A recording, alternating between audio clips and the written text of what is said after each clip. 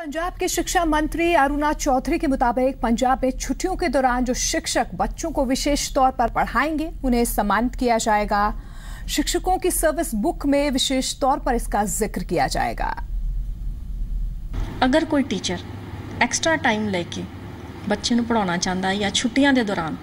ਉਹਨਾਂ ਨੂੰ ਕੋਈ ਐਕਸਟਰਾ ਕੋਚਿੰਗ ਦੇਣਾ ਚਾਹੁੰਦਾ ਬੱਚਿਆਂ ਨੂੰ ਤੇ ਅਸੀਂ ਉਸ टीचर ਦੇ ਸਰਵਿਸ